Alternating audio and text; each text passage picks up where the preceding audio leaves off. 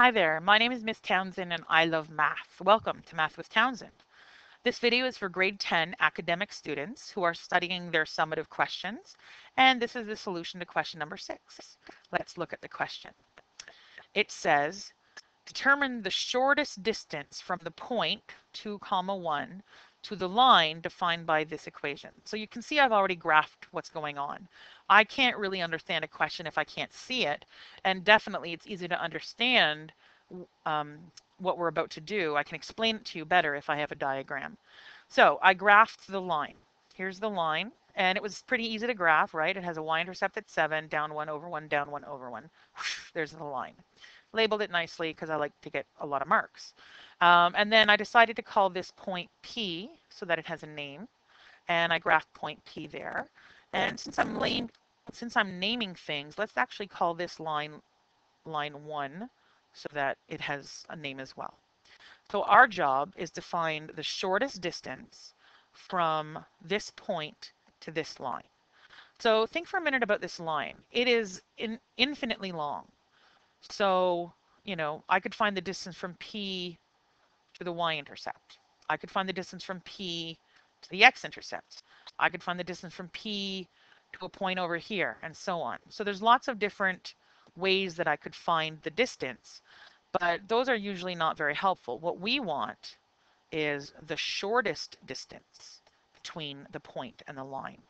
And the shortest distance is perpendicular distance. So from P to the line, if I draw a perpendicular line, so instead of those other lines, which were just kind of random, this line here, not the one I'm trying to delete, give me a second, let's get rid of this fake line, bye-bye. This blue line, oh, it's still there. Perfect, never happened. This blue line is the shortest distance. Hopefully you can just see that visually, but it also is by definition the shortest line because it's perpendicular and therefore it is the shortest distance. So we need to find the length of that blue line. So how are we going to do that? Well, that blue line, and I'm just going to draw perpendicular so we know, that blue line goes from P to a point right here. And I'm pretty sure, let's call that point Q. We want to give it a name, right? If we're going to talk about it, it has to have a name. So from P to Q, I need that distance. So to find distance, we have a formula. Here it is. So we need to know the distance from P to Q. Great, there's my formula. But there's a problem. I don't know what the coordinates of point Q are. And I'm not going to just look at my graph and guess what they are. That's not what we do in academic high school math. We have to algebraically calculate the coordinates of point Q. And so how are we going to do that? Well, let's talk a little bit more about this blue line. We know that this blue line is perpendicular. Right now, it's actually a line segment. So let's make it into a whole line. So let's actually take this blue line segment and extend it. So there, now it's a proper line. So now I'm going to call it something. I'm going to call it line 2. So what do we know about line 2? Line 2 passes through P, passes through Q, and is perpendicular to line 1. And that's enough information for us to find the equation of line 2. And don't worry about why we need the equation, because to be honest with you, if you have no idea how to do this question, at least you know how to do something. And what I always tell my students is if you have no idea how you're going to get to the final answer, then don't worry about it. Get somewhere. Do something mathematical and hope that that process will eventually show you the way. So I'm going to find the equation of line 2. So again, we know that line 2 is perpendicular to line 1. So there's perpendicular to line 1. And it passes through points P and Q. Now, it's not that useful to me that it passes through point Q right now because I don't know anything about point Q. But I do know that point P has coordinates 2, 1. So there's a point on my line. Now, if line 2 is perpendicular to line 1, then we can talk about slopes. And again, if you look at this equation, it's pretty clear that the slope of line 1 is equal to -1. And so therefore, the perpendicular slope must be +1. That's pretty easy. So look at what I have. For line 2, I know the slope right here, and I know a point it passes through. And you know from grade 9 and lots of grade 10 work, well, that's all you need. So let's do the math.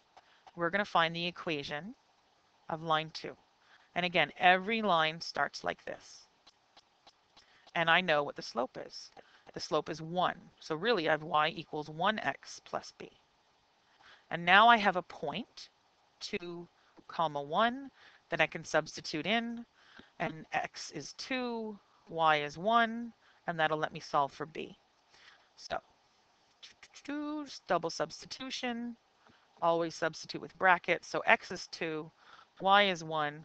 So I have 1 equals 2 plus b. Solve for b. Oops, that's not true. Boy, oh boy. What's going on?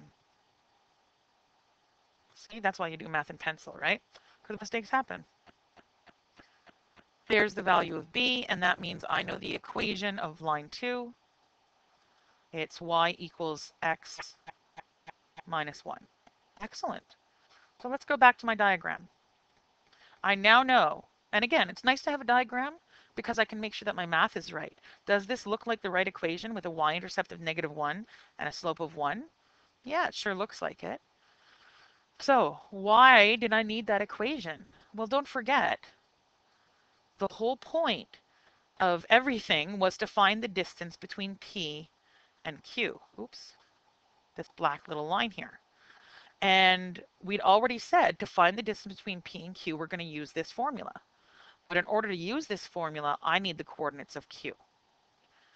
So look what I have now. I now have line 1 and its equation, line 2 and its equation, and that means if I have two equations, I can find their intersection. And in this case, their intersection is Q. So that's the next step.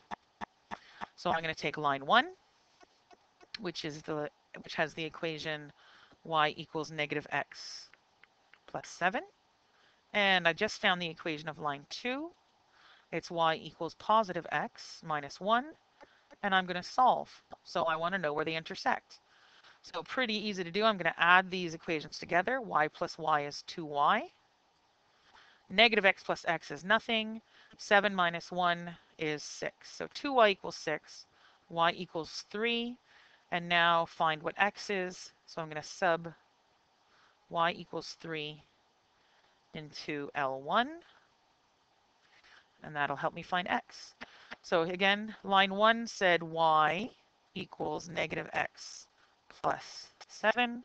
And now I know the value of y is 3.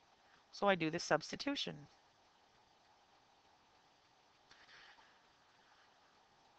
So 3 equals -x plus 7. So -4 equals -x. So x equals 4. And just like that, I know the coordinates of Q are 4, 3. And again, look at your diagram. Does that make sense? Oh, I've kind of messed up the diagram. Let me do a little bit of tidying up here. See? Erasing is fun. Now, that definitely looks like the point 4, 3. And that's point Q. And now, finally, I have the coordinates of P, I have the coordinates of Q, and I can finally find this distance. And again, I'm going to do that using the distance formula. So here we go. Almost done. It only takes me one video. Woof. So P was the point 2, 1. Q was the point 4, 3. And let's grab the distance formula. You have it memorized, but just in case, there it is. And so now the distance between P and Q. So the distance PQ is the square root of, I don't even have fractions. Nice question. So x2 minus x1 squared plus y2 minus y1 squared. 4 minus 2 is 2. 3 minus 1, oops, is 2. That's a little 2. So 4 plus 4. So I have the square root of 8. And again, check with your teacher. Do they want decimals at this point? If they don't want decimals at this point, then we will reduce the fraction. The biggest perfect square, so 2 squared, 3 squared, 4 squared, 5 squared, etc., that evenly divides 8 is 4. So I'm going to rewrite 8. It's 4 square root of 4 times the square root of 2. And what's the square root of 4 again? Oh, it's 2. So the answer is 2 root 2. And again, if your teacher didn't do this, then stop here and maybe give the decimal. I'm not sure. But there you go. Done the question. That was nice and easy. My favorite question so far. Yay. If you have any questions, just ask either in the comments section or come see me at school. Oh, I even have time to draw a pretty picture. All right. Good luck studying. Bye-bye. Bye-bye.